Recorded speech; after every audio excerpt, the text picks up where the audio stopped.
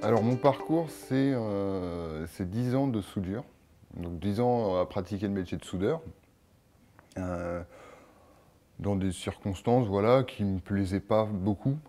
Faut dire que c'est un métier qui est dur. C'est ce qui m'a poussé finalement à me reconvertir.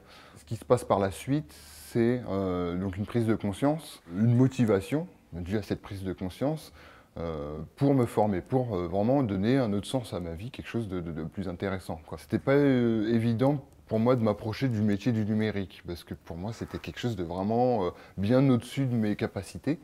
Et vraiment, ça apparaissait comme un mirage plus que comme une possibilité. Ça s'est fait par le biais d'une amie qui m'a proposé un poste dans une boîte de formation. Je devais faire formateur en bureautique. Donc il a fallu que je rédige des cours de manière pédagogique. Et je me suis rendu compte que ça m'a plu. Donc à partir de là, je commence à prendre un petit peu confiance et à comprendre que je peux faire des choses qui nécessitent plus de capacité. Donc après quelques mois, il y a cette personne et qui me convoque dans son bureau pour me demander éventuellement si je sais faire un site internet.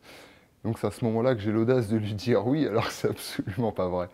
Et donc rentré chez moi, bah, là je me mets sur Open Classroom parce qu'il faut que j'apprenne à faire un site. Et c'était le seul site que je connaissais. Et voilà, c'est à partir de là que vraiment ma formation commence sur le tas. Maintenant je peux pas faire chemin arrière, il faut que j'avance.